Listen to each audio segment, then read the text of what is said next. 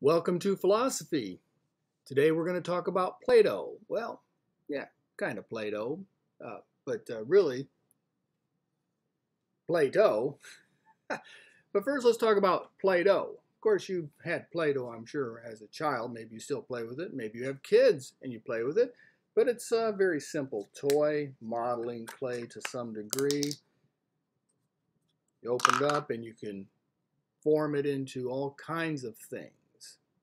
You can make a cupcake, you can make a kitty, you can make anything that you like. But whatever you do make, you're making a copy of the original. And that's how this relates to Plato. Socrates was easy to understand. So you would think that his most famous pupil, the one responsible for preserving Socrates' philosophy, would be equally easy to understand. Not so. Fundamental to Plato's teachings is his understanding of cosmology. Let's look at creation according to Plato. God created one perfect of everything that exists. One perfect bed, one perfect triangle, one perfect daisy, one perfect world. And he only created good. Now there's only one world. The earth is a copy of the eternal world. It is a globe because it copies the perfect world. A globe is the perfect shape. It is like itself on all sides and edges. It is a ball. A cube is unlike its sides at its edges.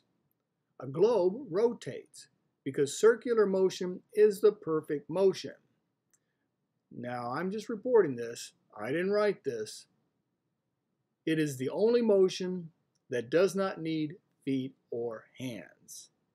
There are four elements in continual proportions: earth, air, fire, and water. Thus, it is in harmony. Thus, it is not subject to death or disease. It is eternal. Man was created in the image of the gods. The gods are mainly fire, stars. Man is created first a soul. The soul existed, of course, before birth. The soul learned all knowledge before birth, and so learning is just recollection.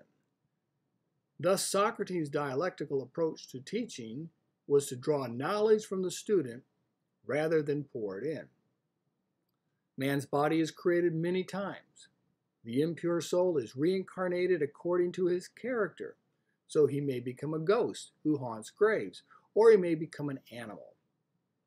If he's particularly evil, now, I didn't write this, I'm just reporting, he becomes a woman or an animal until reason wins and he becomes a philosopher. The true philosopher goes to his star at death to live in bliss with the gods. Now, Plato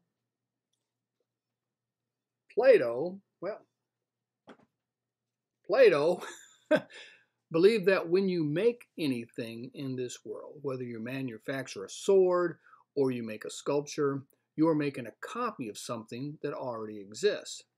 When you make that copy, it is less perfect than the original. According to Plato, forms are the original objects in the universe. So when you make a sword, for instance, then you're making a copy of a sword that's on Earth, but that copy of the sword that's on Earth is already a copy of the sword that's called form sword. So every time you make a copy, you're making it less perfect. So to make a copy of anything is to compromise the truth because it's less perfect. That is why Plato was opposed to the arts. That's also why forms are so important in understanding his philosophy. So here's to a good week in philosophy. I hope you enjoy Plato.